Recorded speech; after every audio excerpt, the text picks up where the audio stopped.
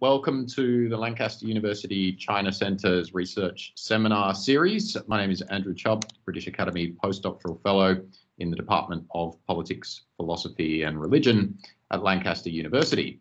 And as a host today, it's my duty to inform everyone, first of all, that the seminar is being recorded. And also that you are welcome to post your questions in the chat at any time. There will also be plenty of time at the end of Professor Lüthje's presentation for you to be able to interact and ask your questions directly, as I believe is enabled by this new webinar format. I'll be able to allow people to unmute and ask your questions to the expert directly. Now, our speaker today is a noted expert on global production networks and digitalization of manufacturing in electronics, automotives, and other industries. His many books and papers also cover industrial relations in China more broadly. He got his PhD from the University of Frankfurt in Germany, where since 1999, he's worked as a senior research fellow for the Frankfurt Institute for Social Research. He's had appointments as a visiting scholar at UC Berkeley, the East-West Center in Hawaii, Renmin University in Beijing and elsewhere, and is now the director of the Technology and Industry Research Center at the Institute of Public Policy at South China University of Technology in Guangzhou. So there's no one better qualified to give this critical assessment of China's industrial internet. So we're very, very pleased that he can be with us today. And without further ado, I will hand it over to you, Professor Boy Lüthje. Thank you, Andrew, for the nice introduction. And good evening, everybody from Guangzhou. It's my great pleasure to give this talk tonight, especially since the University of Lancaster is also a partner university of my university here, the South China University of Technology. And looking into the audience, the digital audience, I see one old friend, David Tyfield, who from Lancaster, who has also been here in Guangzhou many times for his research on mobility. Our organization here is a public-private think tank, the Institute for Public Policy, which is it's adjunct to the university, but it's privately funded, and we are a think tank. It's called Zhiku by Chinese laws and regulations, which means we are registered under very high authorities of the government, the central government, and we are specifically asked to give our good advice on some of the policy issues in China that are not regularly discussed or addressed in the public discourse. The industrial internet is not necessarily an issue of this type, because it is a core industrial policy program in China, following or in the wake of the Made in China 2025 program, which has been seen as such a big threat by many people in the world, and has been subject to constant discussions about China's quest for control of key technologies. The industrial internet is much less publicized, but it is public in China, and it is a core program for China's industrial policy. I'm talking about a little bit about the context, what the industrial internet of things is, and how it relates to the broader context of what is called the fourth industrial revolution, or in German, Industrie 4.0, Industry 4.0. Then I will talk a little bit about the pathways of the transformation of industrial chains and value chains that we observe here in China as part of this development of industrial internet of things. And then I will also talk about work and labor policies, and this is probably the part that's also not so much in the public discourse here in China, but nevertheless an issue that has to be addressed. And taking this from a research project, a long-term research project over almost 3 years that we conduct together with our partners at the Berlin Social Science Center and the Weizenbaum Institute for the Digital Society, which is something like the key think tank in Germany for digitalization and the social and political implications. And the research project has been funded by the German Hans Böckler Foundation, which is a think tank and the scientific academic foundation of the German trade unions. Some of the research questions are presented here. I'm not going to read them out now because I'll talk about it at length. But the key question is whether, with all this, with all the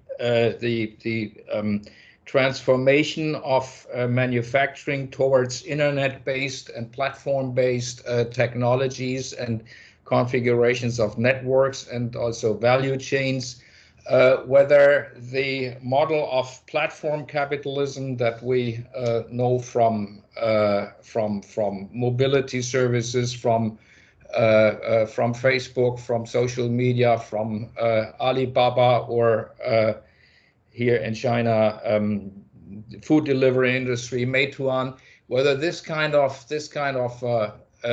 industrial model will also penetrate manufacturing. This is something we can study here in China. It has not really happened or taken place in most parts of Europe and also not in the United States. I will explain this a little bit, but China is kind of a laboratory for this, for these new developments. So I will talk about Industry 4.0 first.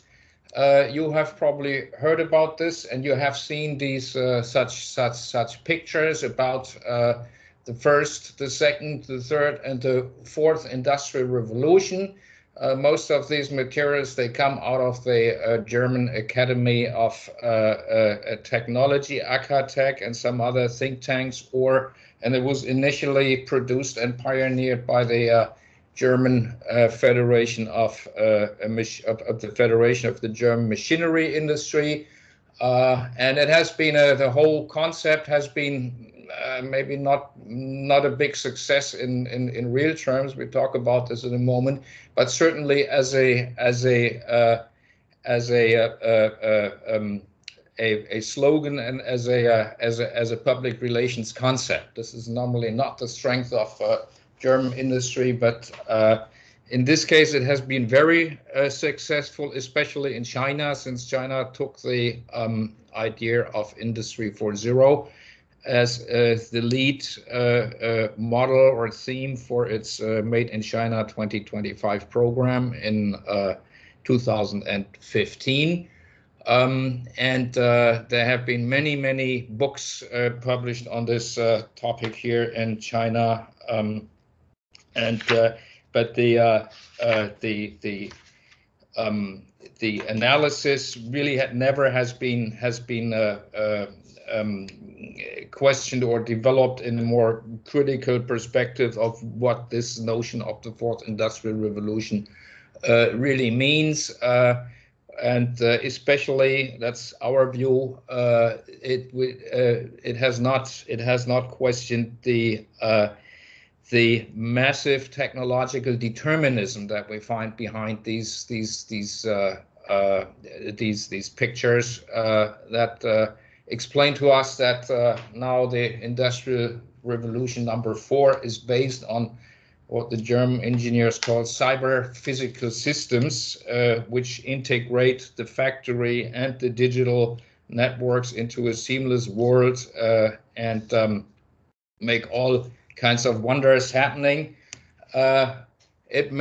Those were the promises. It would replace the human worker by robots at a large scale. It would bring this total integration of factory floor and digital networks. It would bring customized manufacturing to the lowest level, batch size 1, Losgröße 1. This is the big slogan for this. Sorry, and it would bring a lot of new business models and, of course, a grand revival of manufacturing, especially of the German machinery industry.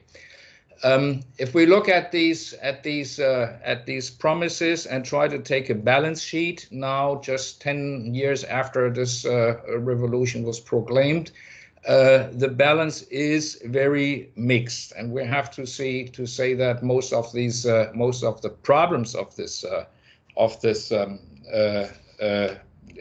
concept and the development of the recent years have not really been well understood in Germany. There is really still no public discussion about it, and pretty much the same is true for China. We still have what we see when we try to see the balance sheet in Germany or in Europe and in China. The first thing we see that in many industries, mass manufacturing has already been highly automated, like in the car industry, or also manufacturing of computers, or not to talk about chips. And in this sense, there was no real push forward for automation in these industries. Integration of factories with business to customer and business to business platforms and all these new forms, this has developed very fast in China, not so fast in Europe. Then there was the big promise of breaking up what's called the data silos inside the factories and the corporations, so the coexistence of many unrelated and unstandardized data systems, especially at the shop floor, which are always difficult to integrate, and which, for all the promises that have been made by big software vendors like SAP or so on enterprise management systems, this integration never had happened. And so people are also looking at the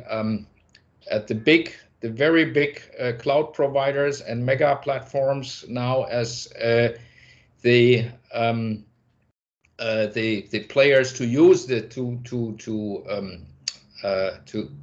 solve this problem. For instance, Volkswagen, as you may have heard, has given its entire management of production data and the supply chain to Amazon Web Services to put all this on one global cloud system. Something is a deal that has risen a lot of critical questions in Germany. So what we see, there has been a lot of different things happening at the same time, but it's not really the grand push in automation, and it has not been, this is very important, not been the big push towards the manless or the workerless factory. And that's this is the main characteristic, and this is exactly the point where the industrial internet in China in particular starts from.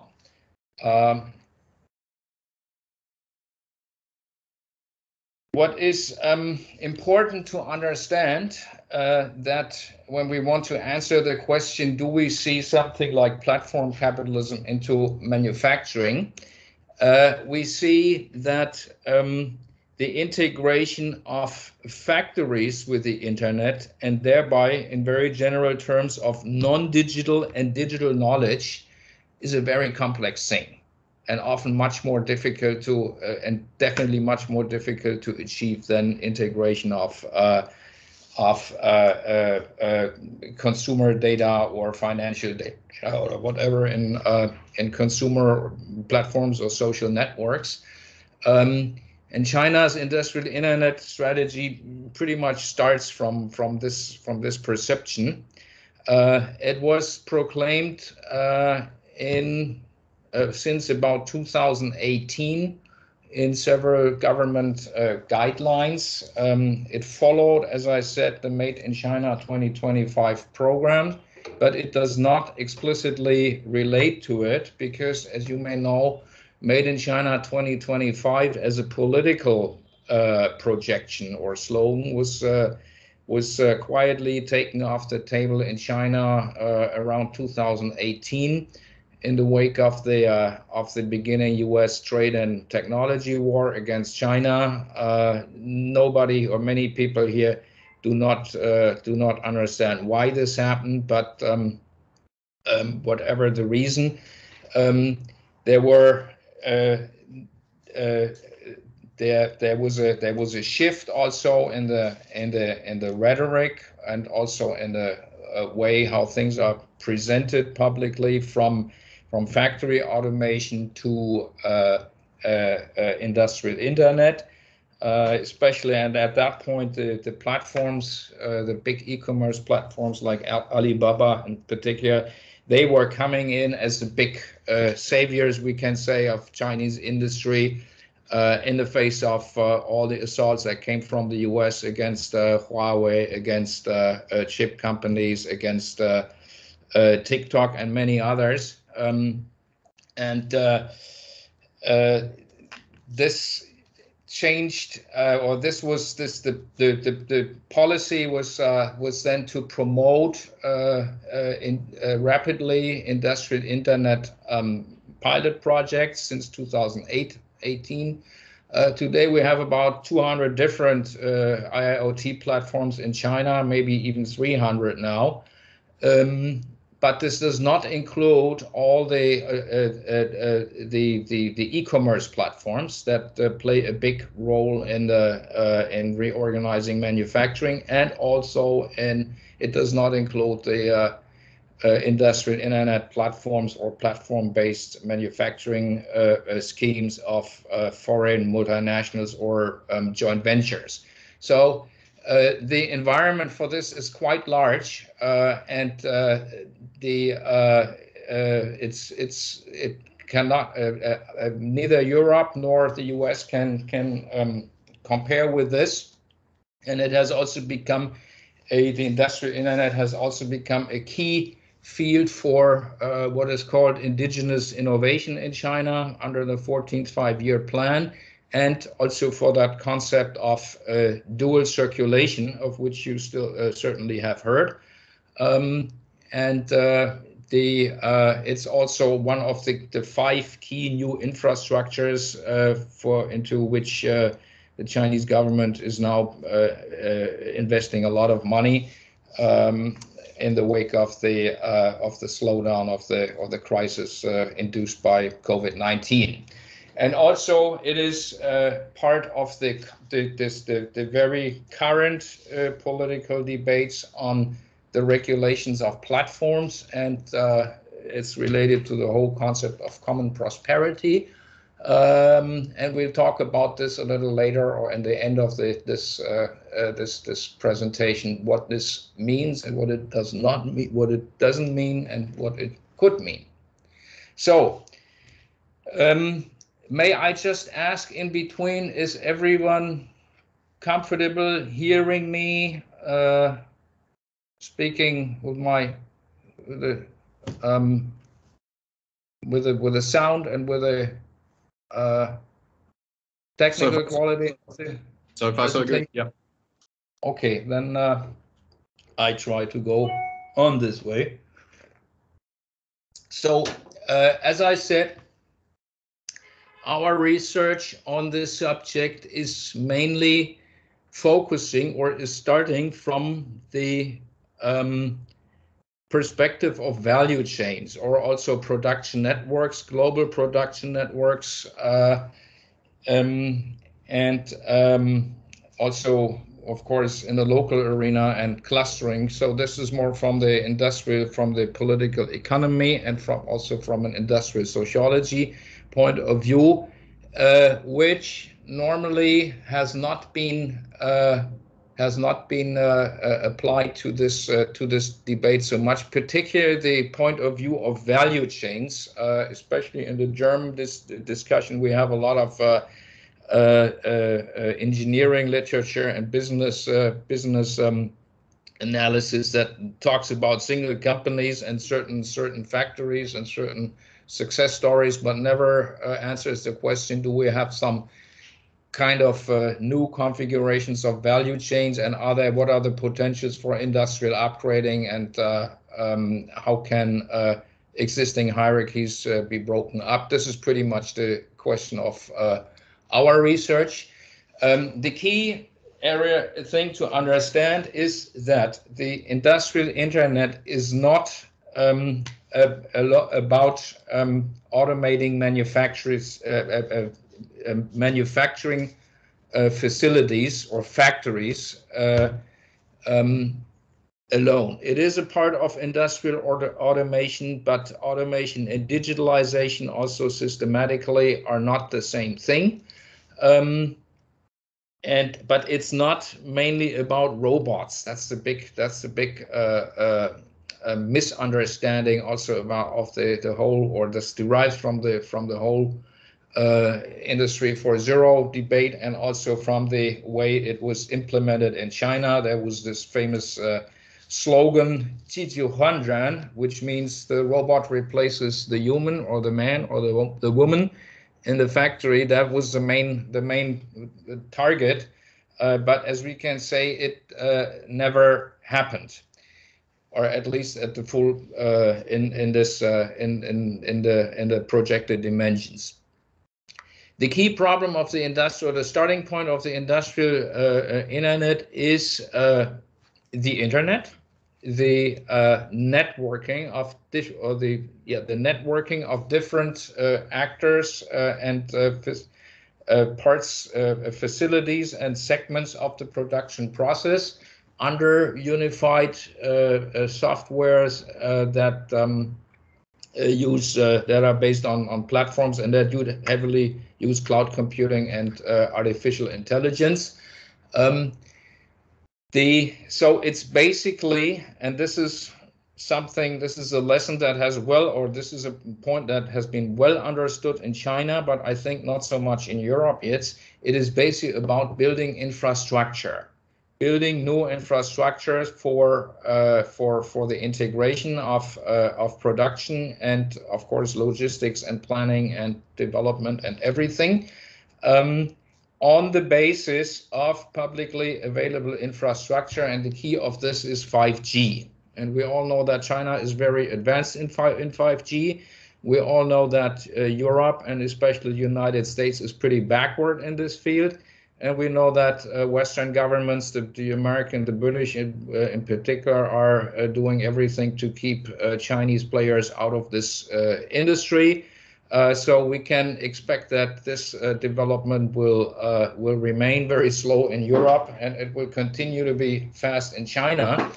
And what we see from a more sociological perspective of how production is organized and reorganized, the key problem of the industrial internet is that a lot of knowledge has to be integrated from different sources into platform-based software concepts or platforms that can be owned by different actors. That can be large mega platforms like Alibaba or like Amazon, or it can be smaller ones. It can also be owned by local governments, or they can be owned by local industry associations, whatever. But the key thing is that all the major segments of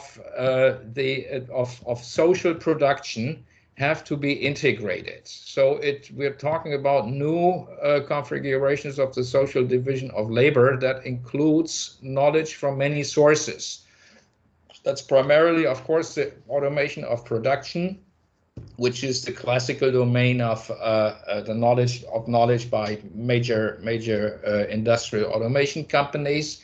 It includes management of industrial supply chains. It includes e-commerce and advanced distribution. It includes enterprise and manufacturing software, which is usually called enterprise resource planning systems, ERP, or manufacturing execution systems, MES. It includes cloud computing. It includes the software and operation of platforms. That's normally what the big platform providers are good at. It includes the public telecom infrastructure and the equipment. And it, of course, includes the organization of work and thereby also the training and development of the workforce at all levels of the production process and distribution. The key thing to understand and for policy making is there's no single company in the world that can integrate the complete chain of knowledge in all these fields. When we look back into the era of late Fordism, if you want, 70s, 80s, 90s, still in the 90s, some very large vertically integrated equipment manufacturers and electronics companies, they were close to a position to have this wide spectrum of industrial knowledge, like the telecommunications companies, for instance, Siemens in Germany, which is still a major player in industrial automation, also non-industrial internet. But in the process of restructuring and especially under the financial driven and controlled by the financial markets in the 1990s and 2000s, these big industrial conglomerates usually became split up, and they had constantly concentrated certain areas of what was called then core businesses and core competencies. In China, this is pretty much the same, or it reflects this development. There's also, China does not have any major industrial company that could even think of being a fully integrated player in this field. So we're talking of a diverse spectrum of companies, and we are also talking of diverse spectrums of development, of pathways of development, of trajectories.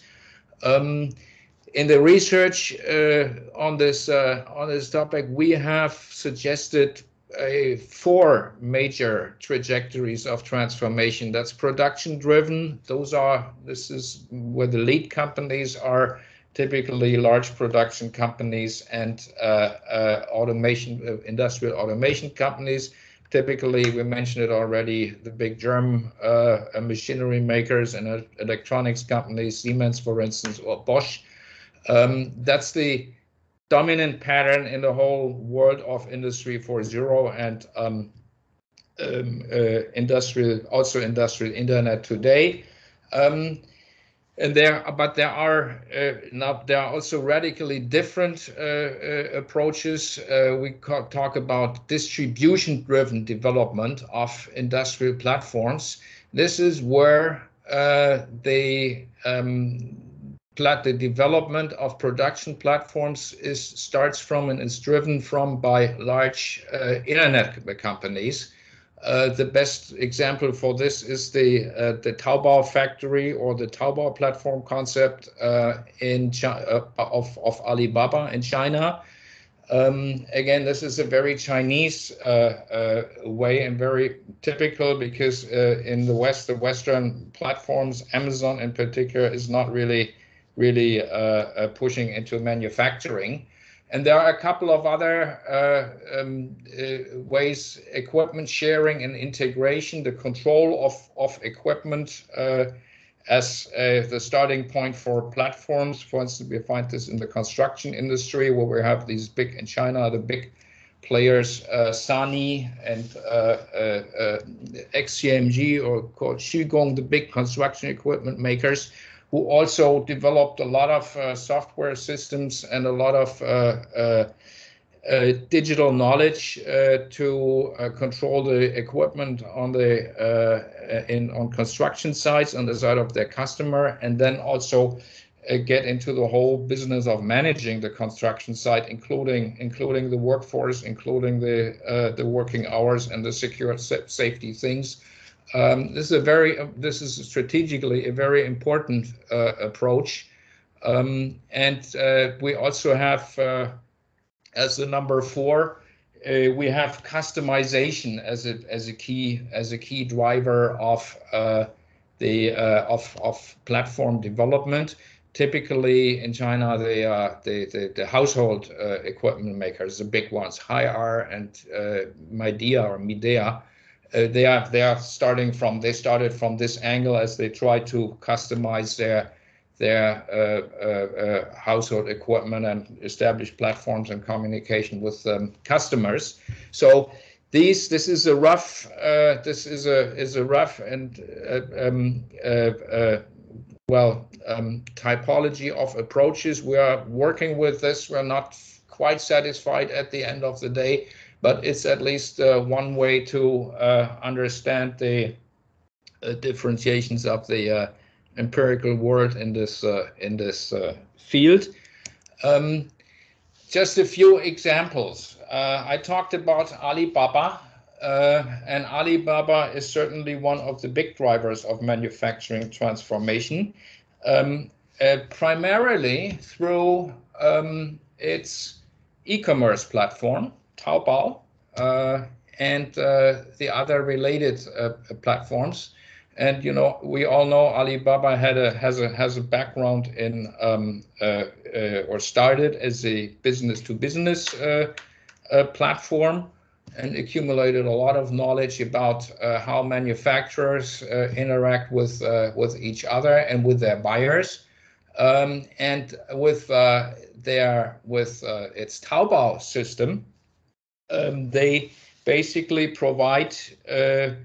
Taobao is an e-commerce platform, just like Amazon, but Alibaba provides certain policies and certain support measures for villages, mostly industrial villages along the eastern coast. We have many of them in Guangzhou here, for instance, that focus on certain products that are typically sold to Taobao customers, certain mostly light consumer industries, light consumer goods, garment in particular. And when a village has about 50 platforms, sales platforms in one village, it qualifies as a Taobao village, and then it receives all kind of support from Taobao. And also from the government. Many governments are very proud of it. And this concentration of many low-tech manufacturing companies under big local platforms has the effect of massively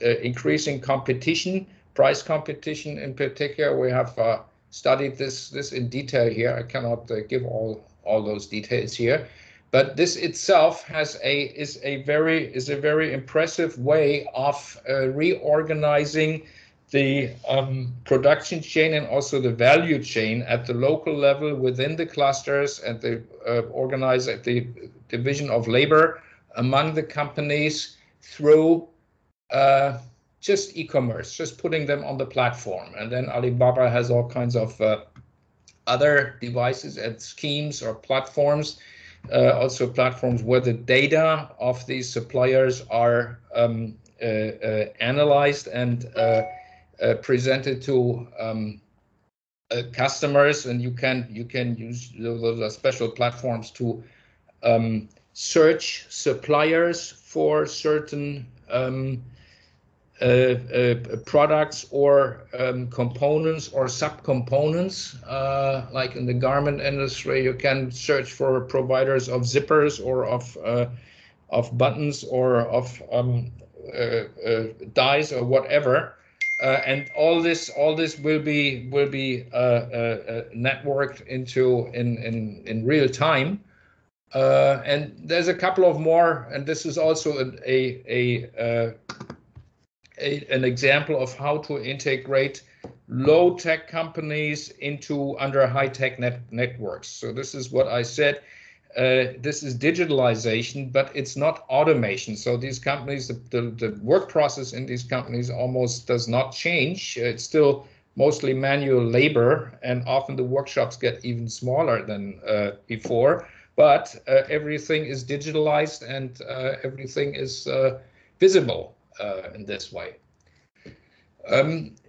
Alibaba recently also pushed some other smart factory models, one in Hangzhou and also in the neighboring Jiangsu provinces that would provide contract manufacturing services for small and medium-sized companies, especially in the garment industry, with a lot of customization. So different approaches. And of course, driven by the logic of platform capitalism, which means invest in new fields wherever you can, get venture capital for this, and try to make it to build some kind of a monopoly there in that field. This is in some ways it has been success. In some areas have been successful, in some not, but it's definitely a transformative force in manufacturing. So if we try to summarize the results of the this research on transformation of value chains, we can see, I mentioned this already, China has an infrastructure-oriented approach to manufacturing modernization. No other major industrial country in the world has this. We have a very high diversity of platforms and business models. About 280 projects right now in China. We have a very broad-based industrial policy approach, and as I tried to explain already, wide spectrum of participants and a lot of knowledge integration from diverse companies from a diverse spectrum of companies along the production chains and platforms.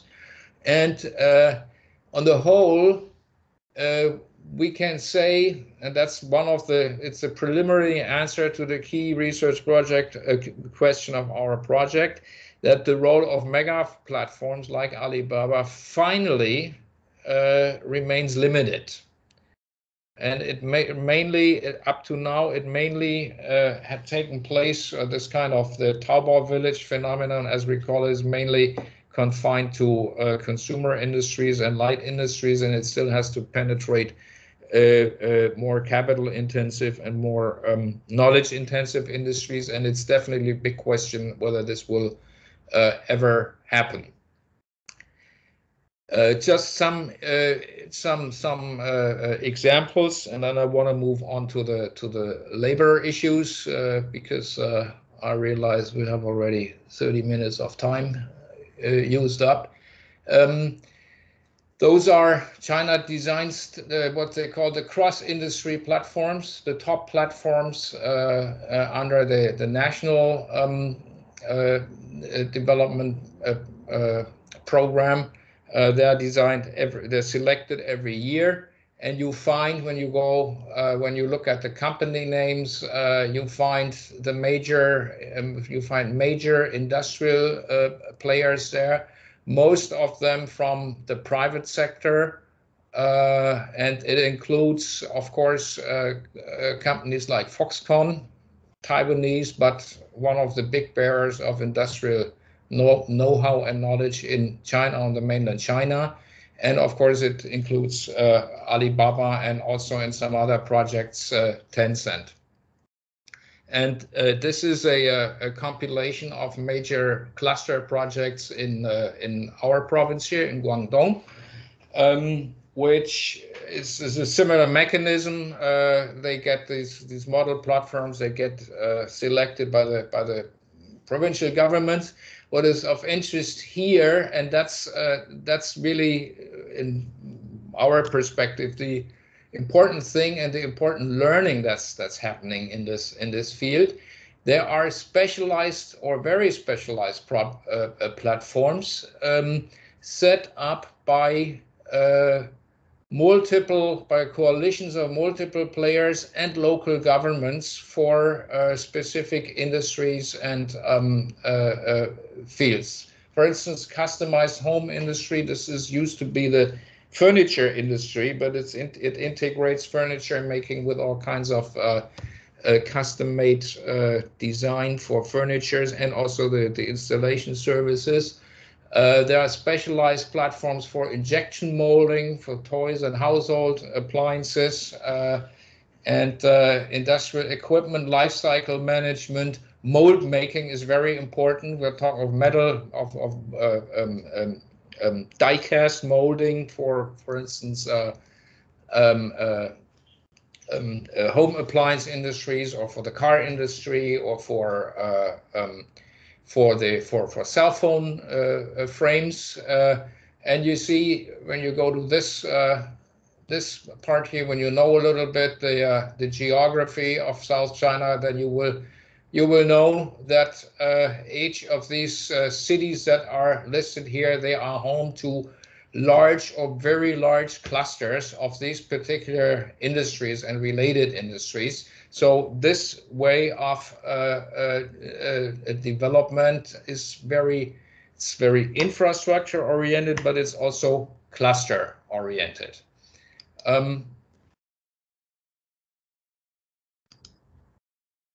Now let's talk a little bit about the challenges for labor. I realize we have maybe, I'm pretty much running out of time already, and I really would like to leave some time for the discussion. So let me just touch a few main points. The main point about all these things related to the discussion on Industry 4.0, Made in China 2025, everything that's digitalization, we can say manufacturing work still matters, which means the elimination of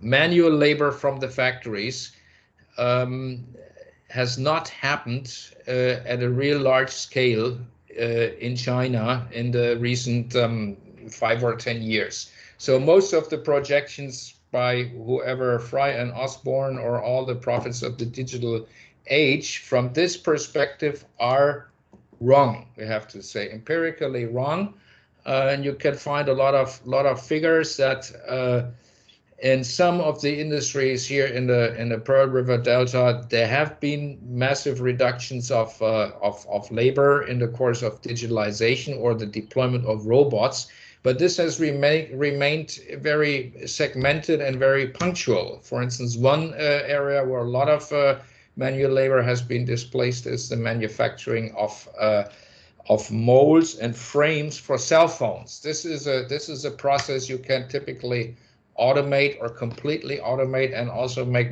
big gains in quality. And this is now required by the major phone makers, whether it's Apple or Huawei or any contract manufacturer. But those are very limited spots or parts of the industrial production system, also limited in certain towns. This industry is in particular townships in Dongguan. And when you look at the whole labor of the overall labor market effect, this may have cost some 50,000 jobs or something in those areas in Dongguan. But Dongguan has more than 5 million manufacturing workers. So related to this is not really Jiji Huanran.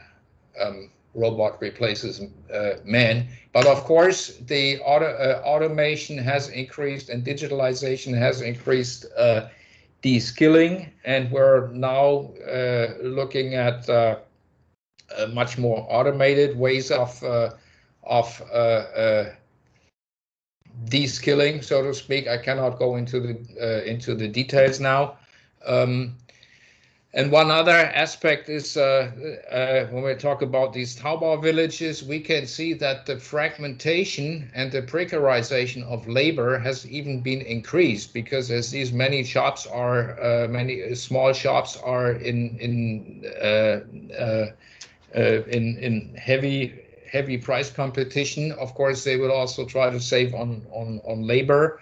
And there's a lot of backwards development towards cottage industries. And those are the typical industrial villages, this one here in Guangzhou, where the workers are still hired by phone and you can get a job and a room and some kind of a dormitory at the same time, and it's like those are informal labor markets, and this, according to our research, has been growing. It's very difficult to quantify it, but the phenomenon in itself has been growing in recent years.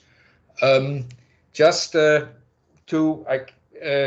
are many other trends of rationalization to describe. What is important is that the middle ground of manufacturing, in terms of capital intensity and technology intensity, especially in the metal industries, in the large metal industries like household appliances, or the huge the car supply industry in China or here in Guangdong, automation has been much more gradual, and there has really no such thing like a fourth industrial revolution in the last 5 or 10 years. The companies have been automating constantly, but often with more traditional technologies. Often it's just mechanization, then maybe automation, but it's certainly not digitalization or Industry 4.0. What we have found in the couple of studies that we did on car suppliers is the biggest problem is that of course the automation reduces labor and reduces the number of jobs in the factories, but the workforce often does not really shrink because demand is growing in many areas. There are also opportunities for upgrading of work and reskilling, because in these automated environments, the workers often do perform more tasks, and they supervise not just one machine but a number of machines. But as a rule, they have to acquire skills for this, and they have to acquire all kinds of certificates, but as a rule, they don't get more money. And this is, as what we know from the industrial relations research in China, that the wage systems and the skill system are highly decoupled or unrelated, and this is mainly because wage standardization is very weak, and this is mostly, or the basic reason for that is the absence or the weakness of collective bargaining. So, and this, of course, defines the major problem for the factories and for China to deal with the impact of the industrial internet. The key problem still is the labor system. There have been made some important steps forward in some provinces. Guangdong is also one where at least collective bargaining has been established as a legal norm system for private industry some years ago in the wake of several big labor conflicts we had here. But this is still very, very weak, and of course it's far away from really dealing with questions of automation at the shop floor or something like this, which also means, and that is I want to just take this as my last remark on these topics. The topic of our common prosperity, as we know it now, cannot be achieved without substantial institutional reform in the organization of factories, in the skill system, in the system of vocational training, and also worker representation, including collective bargaining. So in Germany, we have another famous slogan in this context. It's about work 4.0, Arbeit 4.0, and that's the formula under which employers and companies deal about the future of work and the upgrading of work. This is also a very popular notion in China when you use it here, but of course it would need a lot of institutional reform that we do not see at this point. This concludes my presentation. Sorry for overrunning my time limit, but I hope everyone could follow and did not get bored. I hope we have some more time left for questions and answers. Thank you very much to everybody. Terrific. Thanks, Professor. No, I think we booked in for an hour, but we can spill over if you're able to stay around. I've just put a message in the chat for the audience. They're welcome to type questions into the chat, or alternatively, raise your hand and I can bring you in. A question from me, first of all, would be, are you seeing any evidence of industrial internet practices or policies or industrial internet knowledge spreading from China to other industrial centers? You're obviously intimately familiar with the situation in Germany, probably elsewhere in the EU. Do you see any evidence that China is in any way influencing the world in the adoption of these types of policies and practices?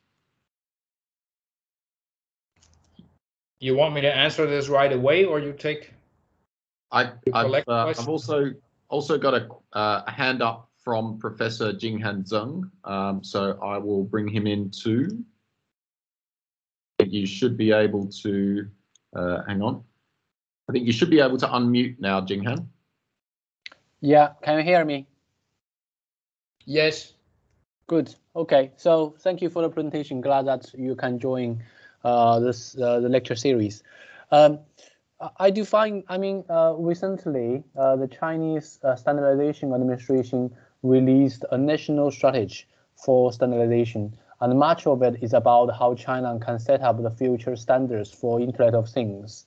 And I wonder, do you think that this is going to have an impact on the global technological standard on industry internet, or will this bring a challenge to a field which used to be dominated by Germany and Japan? Yeah, thanks for the question. I think this is kind of related. The question is, put it simple, what is the world learning something from China or not, and will China control this field? The answer is, in the first part, knowledge transfer from China of internet practices into other parts of the world, not so much at this moment, because the transformation of the factories, this is still a very, very local phenomenon, even in global corporations. But there are some cases. For instance, one case is a major car maker from Germany. I cannot name it, but you may guess who it is. They have set up a global system with a big American platform provider to run their whole supply chain production system. And in the joint ventures in China, they find, number one, we cannot work with Amazon as a platform provider because Amazon is not a cloud provider in China, and under Chinese law, local cloud providers have to be used as partners. And of course, this is this is Alibaba, or this is Huawei, or this is Tencent. Within that corporation, that has produced big clashes inside the management between the Chinese part of the company, or the Chinese joint ventures, and the global leadership. And the thing is now, the company has been forced to go to a multi-cloud platform model and use completely different software for its global platform concept. which cannot be taken from Amazon. It doesn't work. Many people in Germany and Europe are very happy about this because they prefer to work with Chinese cloud providers or a diverse spectrum of cloud providers, and they also rate the knowledge of the big three here in China and Huawei in particular as very profound in this field. This is one way of hard learning, hard technological learning in this world. There are a lot of other interesting things from the car industry. For instance, you see here in some factories, you see factory workers, skilled factory workers in the maintenance department of maybe very complex machinery in the press shop or wherever, use self-designed programs and chat groups on WeChat to program maintenance schedules, to program group work, to order parts and all these things, just to organize the communication among the workers at the shop floor. This is something very special. It could never happen in Western companies. In Germany, I know it would definitely be forbidden in most companies because programming is not for the workers. Programming is for the IT department or for whomever. But these things are happening in China too. Yeah. So that's. But this is, of course, on the background of the widespread ability and the huge popularity of this kind of platform software. But why not? So that's one example that may show us how differentiated the knowledge transfer goes. The other way around, talking about whether China steals knowledge from Germany or Europe or whomever in key technology areas. The one big point of concern was about 5 years ago when Midea here in China, in Shunde, nearby here, the big household equipment maker, bought up KUKA, the main robot maker from Germany, and the top provider of robots to the auto industry. That provoked a big public debate, and the German government, under the Social Democratic Party at that time, even tried to prevent this. It did not go through because the union inside KUKA finally agreed to the deal because they thought the offer from the Chinese, from Midea, was much better than the competing offer from a US hedge fund that was on the table.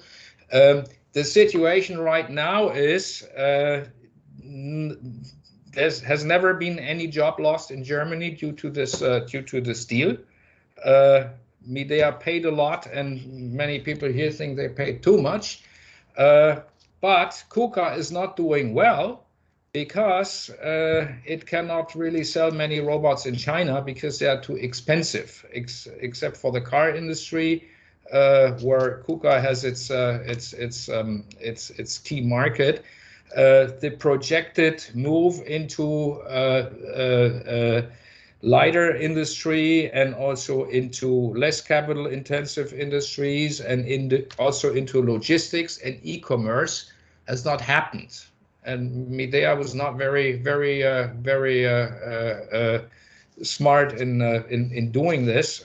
Plus, right now, Midea is becoming a big player in the industrial internet, but they are not in industrial software. But they themselves say we cannot use our KUKA equipment in our marketing and business concepts because the stuff is too expensive. Yeah.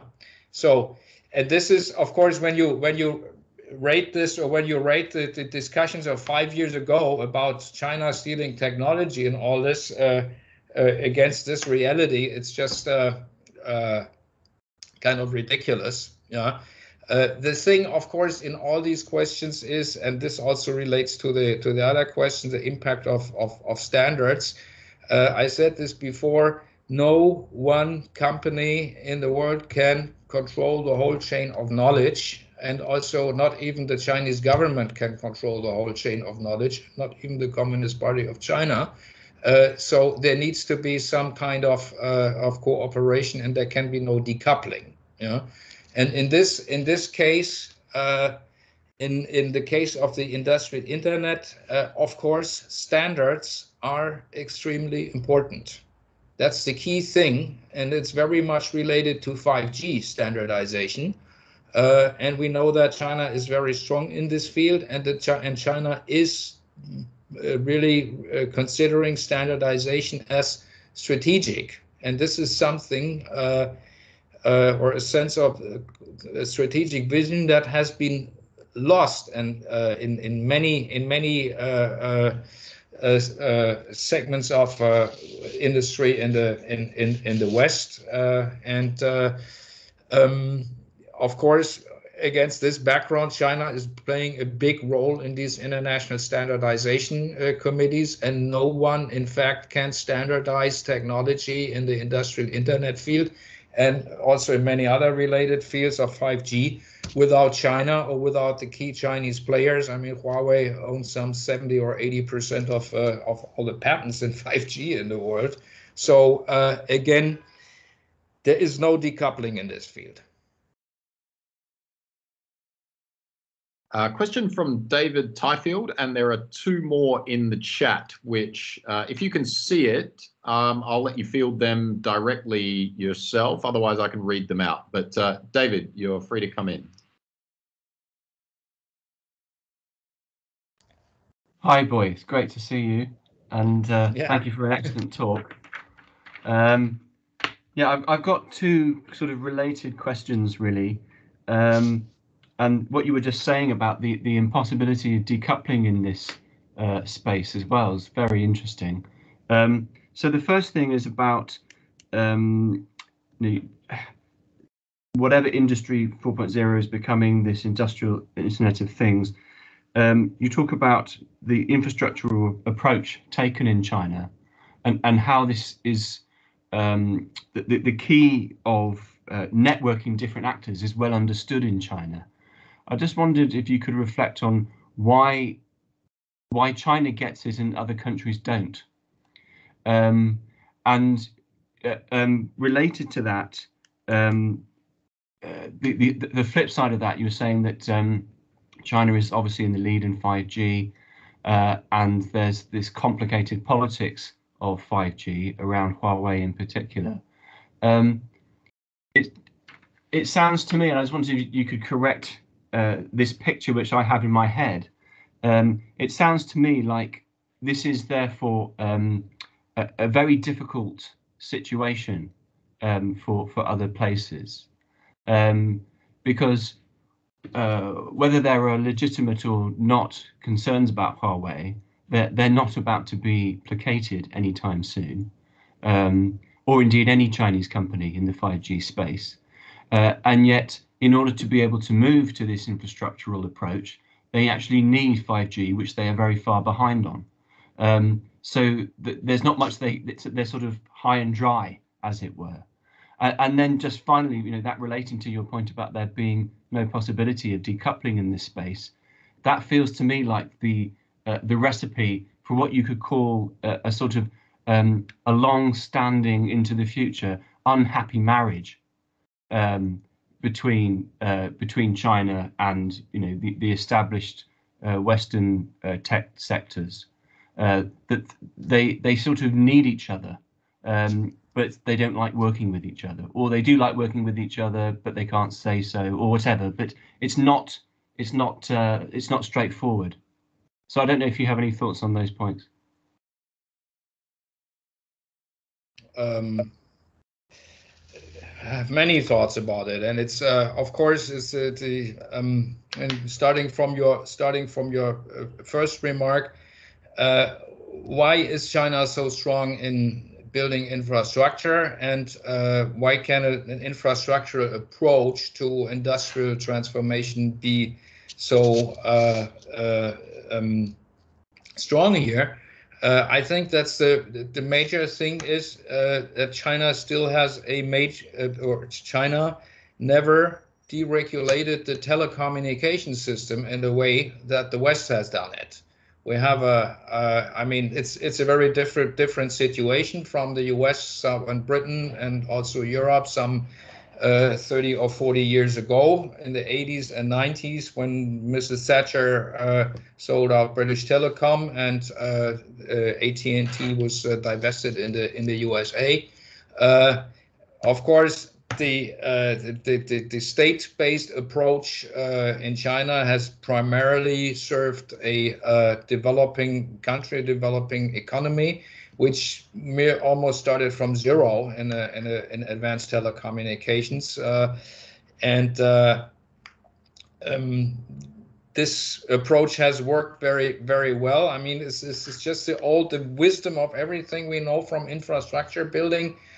In the West, it needs large-scale investment, it needs integration, it needs standard, and also it needs business models that under which a growing number of consumers and users of these infrastructures fund or provide the funds or repay the funds for the enormous investment. Yeah, and the West, this has been achieved under the public utility regulation that we had in since the 1930s or 40s in the U.S. or in the government-owned state and post and telecommunication state monopolies in the 1920s and 30s and 40s, right now, today, we are in a situation that the latecomer, China, has completely overtaken all the major economies in this field and is very strong. Yeah, and China is now applying this approach to industrial modernization. Yeah, and the whole thing, what I try to explain in my presentation, all these trial platforms and these local initiatives and the large national cross-industry platforms and all these things basically serve the goal to bring as many companies on the cloud as as it's said, it's a slogan here is in China, Shangyun, bring all the enterprises, the companies on the cloud to organize their manufacturing from the cloud or under the cloud-based software, and it's very important to understand. So generally, this is a program to generate demand for 5G.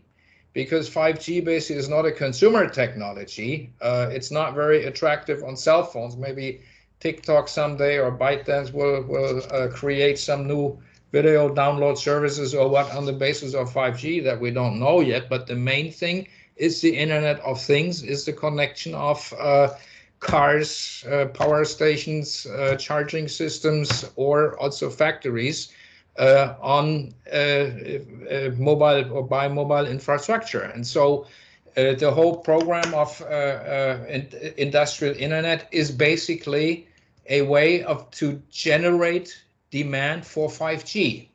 And that's a very straightforward strategy. And I think it's not, well, it's very clear, and it's not objectionable in this way. And you can also see, if you look at my slides in detail, maybe later after the presentation, you can see that in these local projects, the big infrastructure providers, China Mobile, China Unicom, or China Telecom, play a big role in some areas here in Dongguan, for instance. China Unicom is the main integrator or the main host for the local industrial internet alliance. Yeah, and the equipment makers, Huawei in particular, they play a similar role. Yeah, so they provide know-how to the companies, or they also are financially involved to create new models of platform-based manufacturing. Yeah. So, and in this sense, I think the West can learn a lot from China in terms of industrial policy. And I mean, we definitely need industrial policy in Europe, and you also need it in Britain, whether you're part of it or part of Europe or not. This needs some broad-based approaches, and this needs also standards, and this needs and it needs global cooperation. Yeah.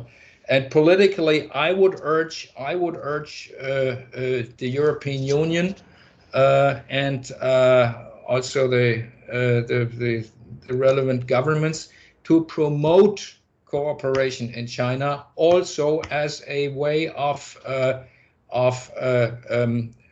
as a counter model to decoupling, as it has been advanced by the former U.S. administration, and it's the same thing now under Biden when they talk about supply chain security and supply chain resilience, about all these things. This is basically about kicking China out of the supply chains, which in fact is not possible.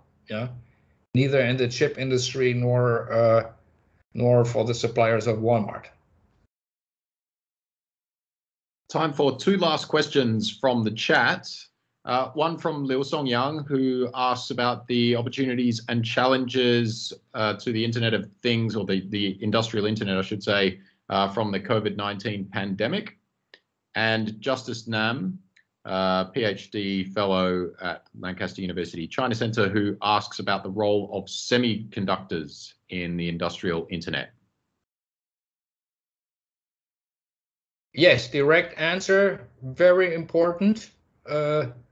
And this is one of the key areas where China tries to develop its own critical mass for independent innovation systems. Yeah. So of course the very advanced chips are used for industrial internet. And China and the Chinese chip makers and Huawei in particular, they are not getting the technology from the US. Yeah. Today, I don't know whether you have read it, the US government is now asking the major chip foundries, including TSMC and Samsung, to provide their customer and manufacturing data to the US government about their multi-billion contracts with whatever Apple or Hewlett-Packard or whomever they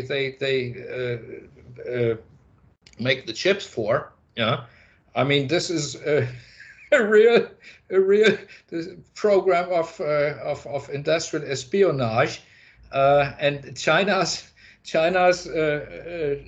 approach in this field, also promoted by Huawei, we have to say this, is create as many alternative ecosystems of innovation based on 5G and the Internet of Things as we can, and as we shift.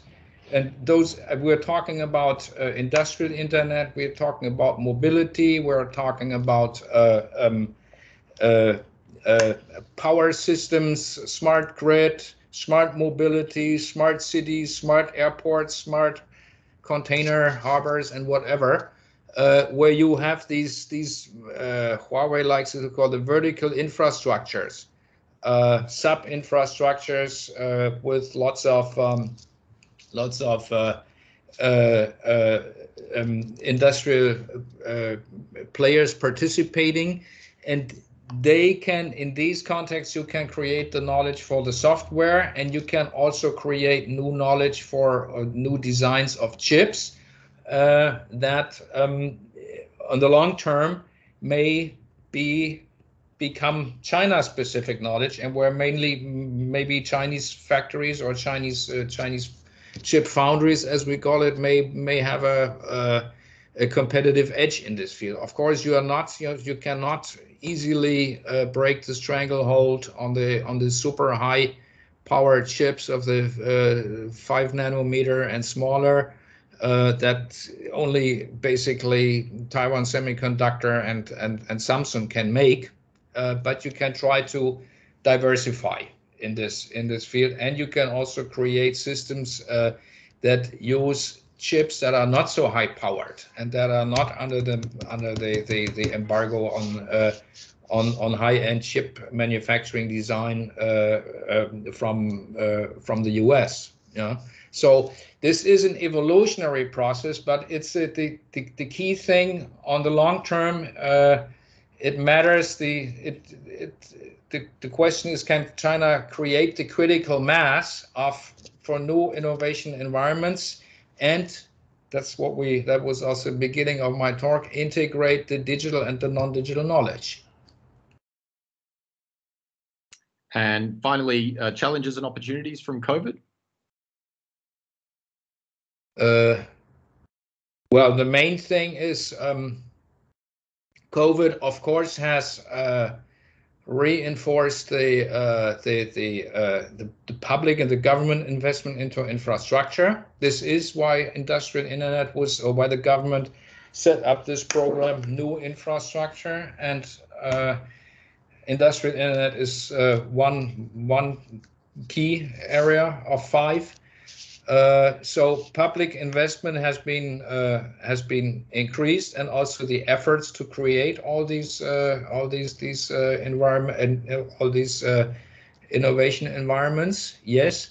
The negative side, I have to say, is that after looking, especially speaking from the perspective here in Guangdong and from the export-based industry, which is still largely low tech or maybe medium tech, is the enormous success that China had and the enormous expansion that we saw in all kinds of consumer industries here in the wake of the pandemic last year.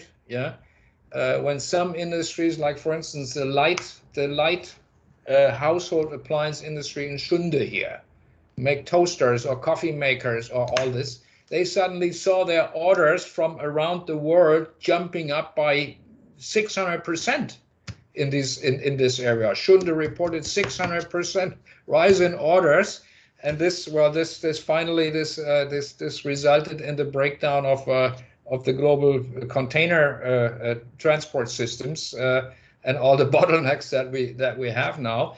The bad thing about this is it seems that this resurgence of the Chinese export model has also confirmed all the bad habits that are associated with it, which is low-wage labor, which is not really training the workers, that's not retaining the workers. For instance, there was no such thing like any kind of short-term short work pay or something for the workers during the crisis, so that they could stay in the factory. They had to go home, and then after that, the factories couldn't find the workers, and the bosses had to go into the village street and put out signs and say, "Please work for me."